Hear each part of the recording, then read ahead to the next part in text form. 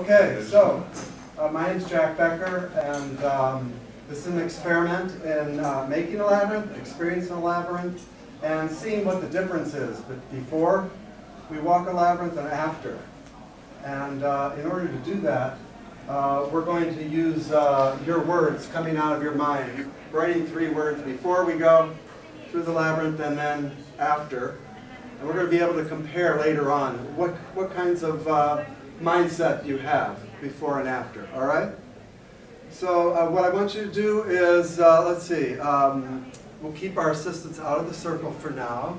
This is Marita, Margot, they're helping me. So now I want you to form a circle and let's see how many people we have here.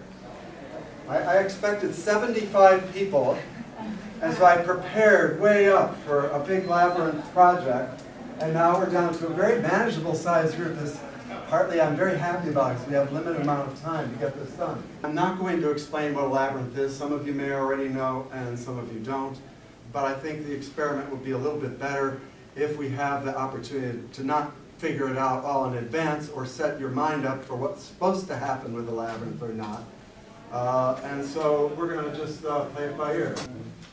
So first we're going to lay a grid down on the floor, okay, because we can't create our labyrinth without the grid. It'll be clearer later on. The grid is going to be 18 feet by 18 feet. So each pair gets a string, and the idea is each string gets laid down on the floor 2 feet apart. All right? It'll make sense to you. Basically, we're looking at 6 lines that go one direction and 6 lines that are going to go the other. It's going to make a giant grid on the floor, and you're going to tape your string down to the floor at each end. All right? So let's lay the first string down. Who wants to be the first string layer? Okay, here we go. One person takes one end, the other walks as far as they can with the other end. There you go. All right, now we want to square it out to the room. So why don't you start here, just lay it down on the floor. That's good, right there is great. Now, the knot should be inside the tape. So when you put your tape down on it, put it on the outside end, okay? Now, we have tape measures. Marita, do you want to go get the tape measures? Are all the squares handed out? Marita, can you give your square to Marita? There's your square. Good, this is excellent. Now everybody gets tape. Take some tape because what you need is to make on the floor, oh, you're going to need a lot more than that. Probably about 10 feet of tape for each person. So start getting tape. And follow, yep, I'm going to give you tape. Follow the pattern on the floor. Let me, before you go too far, well, Steve's tape. When you stay. There we go. Wait a minute, we need to make the borders. You need to make the borders that go all the way around. Is that? And they all need to line up nicely. I'm Chad.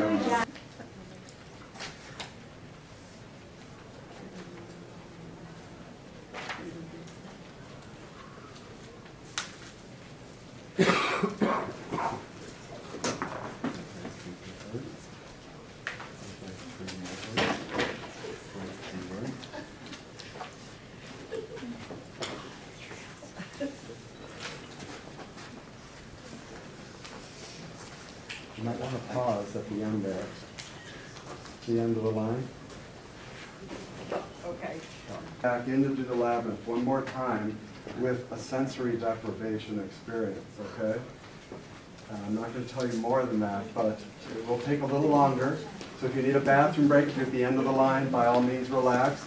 But it'll take about a minute per person, okay?